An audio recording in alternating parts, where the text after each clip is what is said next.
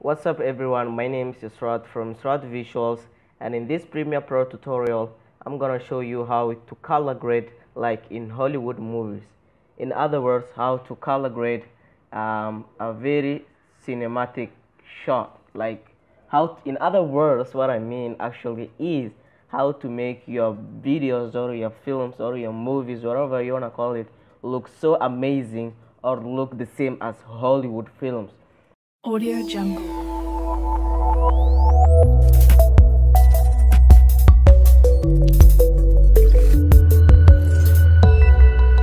Audio Jungle. So today we're gonna use an image here, a flat image, no so much contrast, no so much saturation, nothing like that, just a raw flat image. So we're gonna take this one as an example.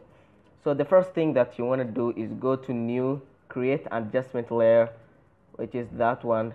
Then place your adjustment layer on top of your image or video. The second thing is go to effects, search for 3 ways, color corrector. There you have it. Place it on adjustment layer. Then here we are having the first 3 wheels. The first wheel for shadows, the second one for midtones, the third one for highlight. So what you're gonna do is boost every wheel here. Just boost it. The first one I'm gonna make blue, second one maybe green, third one maybe purple. So here our image is looking really bad. What we need to do is go to this tonal range definition.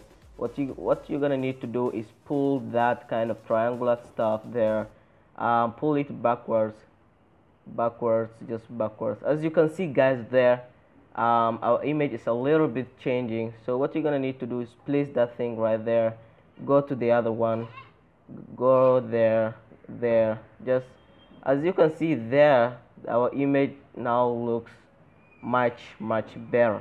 But this one is not what we want. We want our footage to look like in Hollywood films. So what you're gonna need to do is just reset every wheel here, so that we will just go back with our stuff there. What you need to do is add a little bit of contrast, not too much. It depends on your video or on your footage whether it has so much contrast. It just depends on it. So we're gonna add some little bit of another here, the output level. So what you need to do is add some little bit of it. Yeah, now it looks so great. So what we need to do is go back to our wheel here, go then like that. As you can see there, our image, the first wheel we want our shadows to be blue. So what you're gonna need to do is go for blue. The second one we will go for orange or green if you like. The third one we're going for yellow, or this one will just go for what, for some kind of orange. So our image looks some kind of gray right now. Let me just adjust this blue a little bit, maybe there. Our image now looks a lot better than this one. This one is flat, a little bit of blues there. The image is not really, we are not really yet done. What we need to do is just boost your saturation, your master saturation. As you can see there, our image looks a lot better than this regular one. As you can see there, our image looks a lot better. You can play with this wheel. I think I'm gonna just place it there, and we're gonna add a little bit of this kind of midtones. Midtones are actually how the color of your skin. Basically, I always go for this kind of yellow stuff there, and so far this is what we have done. This is a great improvement. We got some details on his face, on his hair, and we gotta mess up some kind of stuff here, maybe contrast, a little bit of contrast, and a little bit of that kind of thing. and the saturation must be like boosted, you know. The green, maybe I should just take it somewhere here. I think the blues are going to actually fade everything away, so I will just make it somewhere there. That is, guys, I think this thing is like a great improvement from the first video, from the first flat image.